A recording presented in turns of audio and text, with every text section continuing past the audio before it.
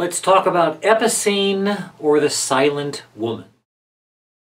The author is Ben Jonson. He was not born of a great social class, like Shakespeare. Both were born around the same time, to what we would probably call middle-class families. Unlike Shakespeare, Jonson attracted a noble patron who financed his education, though he wasn't able to go on to college. He was planning to go on to college, but he ended up an apprentice bricklayer for a while anyway. Then he went and joined the army, and in a very unusual situation, he found an enemy soldier that he challenged to, single combat. And while both camps were watching, he ended up killing this assailant and stripped him of his arms and armor. And it was, this story is often told as an example of how Ben Jonson was not, just a bookish character, but also he didn't just write these stories. He lived adventures in interesting ways. He had an early reputation for writing tragedies, but none of his tragedies have survived. And Shakespeare's company produced plays written by Jonson, and Shakespeare would have actually performed in some of those plays. Now, lovers of drama have over the centuries imagined conversations between the sort of bookish and maybe stuffy and educated elite Jonson and Shakespeare, who was more crowd-pleasing and kind of from the heart as an artist. But we have no records to suggest that they ever had anything more than a professional relationship. Jonson famously griped about some of Shakespeare's artistic choices, but when Shakespeare's works were collected for publication after Shakespeare's death, Jonson contributed not just one poem, but 2 poems to that collection, praising Shakespeare's work. Jonson is famous for mastering the comedy of humors, by which he would conjure up a situation in which there was a character who was characterized by one particular trait, and he would exaggerate that trait and put a bunch of exaggerated characters together in a ridiculous situation and turn it into a story. Well, speaking of ridiculous situations, let's talk about Epicoene, or the Silent Woman. It was performed in December 1609, or perhaps early 1610, around a time when Shakespeare and Jonson were both kind of equally famous. And the first production was actually performed by a company of boys. That is, there were no women, of course, but no adult men either. It was all pre-adolescent boys. And the dedication has a passage that says, Jonson writes, "My hope is not so nourished by example as it will conclude this dumb piece should please you because it had pleased others before, but by trust that when you have read it, you will find it worthy to have displeased none." Okay, well, what's going on here? As I was deciding to put together my lecture and figure out what am I going to talk about, I noticed in a production history of this play that a few months after it was produced, the play was actually banned. And I looked into it. This dedication calls this play this dumb piece. And the word dumb here doesn't mean stupid. It means, not speaking, like dumbstruck or dumbfounded. So it's a play about a character who is dumb, but the play itself has been silenced. And I looked into that. Why was it banned? Well, there was kind of a convoluted joke in Act 5 that depended on how you interpret an ambiguous use of the pronoun his, that seemed, if you interpret it one way, to suggest that the fictional character Epicoene was the mistress of the real Prince of Moldavia, who was a real person who had visited England a couple years before the play was produced. Okay, I had at one point about a 3-minute explanation of what that joke was and why it was supposed to be funny and how it was misinterpreted, but ain't nobody got time for that.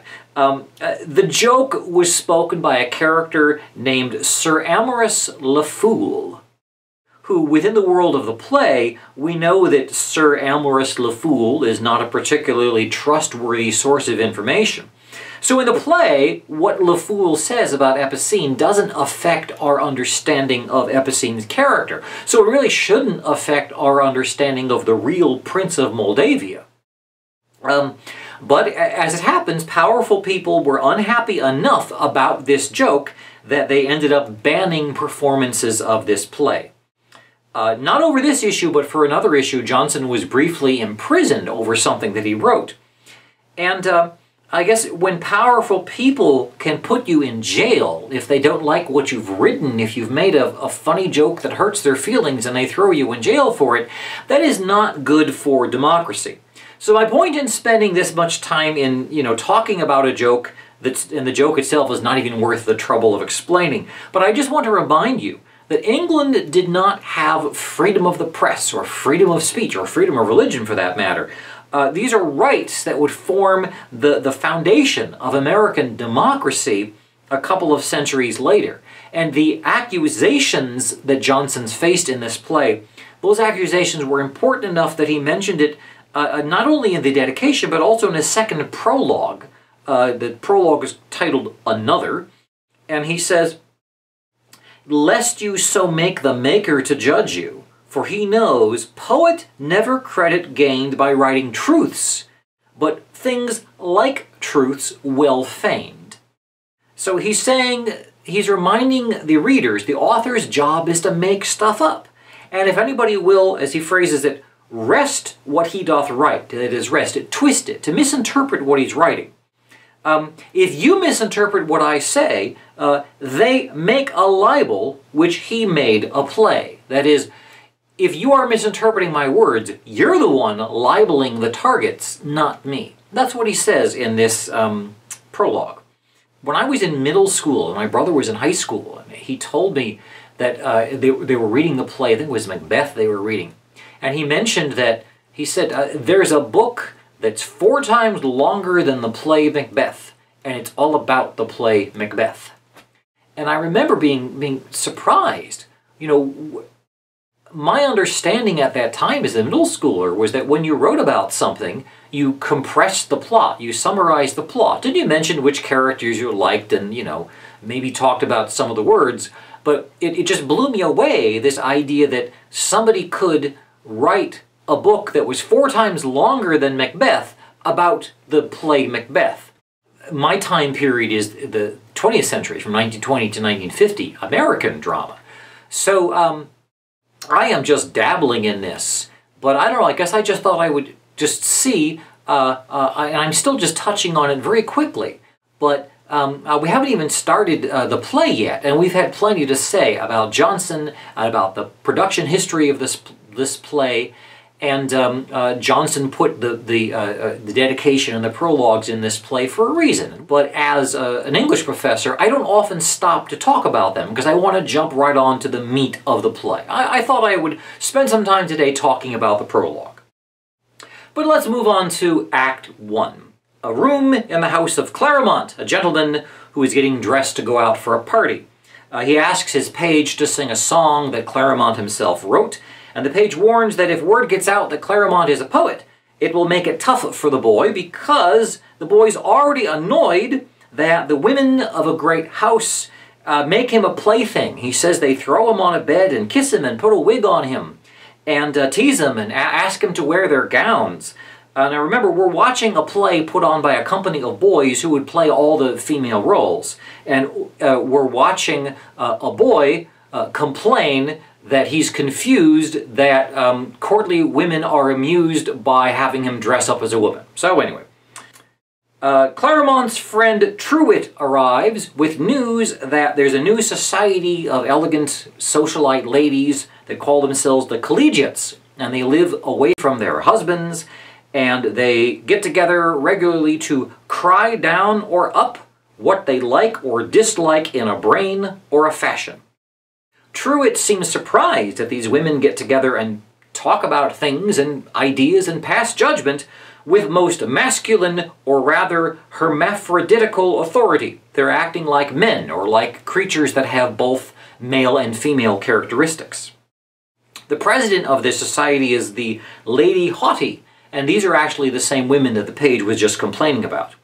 Now, as it happens, Claremont has written a song in which he complains about women who take up all their time powdering their faces and still to be powdered, still perfumed, wasting time manufacturing artificial beauty when he, Claremont, prefers a more natural kind of just rolled out of bed kind of beauty.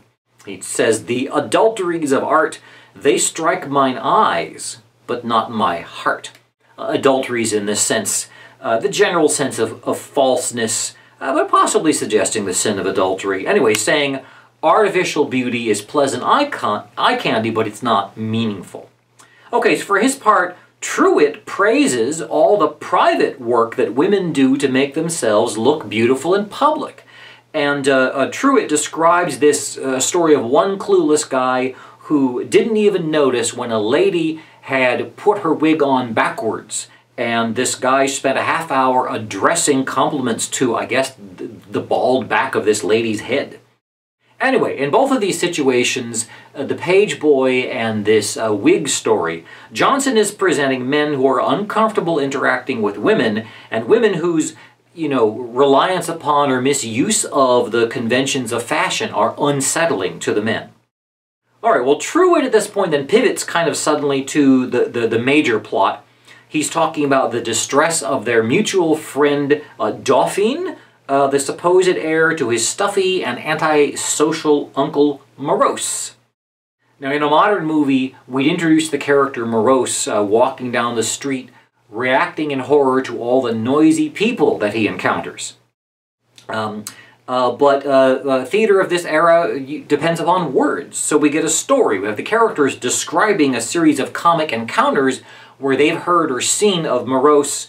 One example is a noisy street vendor, a bear warden. A bear warden is a guy, I guess, who, manages a trained bear, so, probably a big guy. But we learn Morose hated the bear warden's noise so much that he sent the bear warden away crying. So Morose is very antisocial and hates the noise that people make. So Dauphine arrives with news that his uncle Morose intends to marry, which means Dauphine will be disinherited.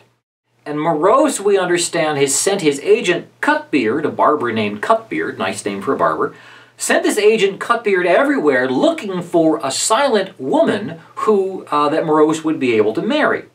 And we learn from Claremont that Cutbeard just so happens to have found a silent woman, a gentlewoman who lives on a nearby street, and they're about to introduce her to Morose. That is, Cutbeard is going to introduce her to Morose. So Truitt, being a good friend, suggests, well, let's go right now and try to break up that marriage.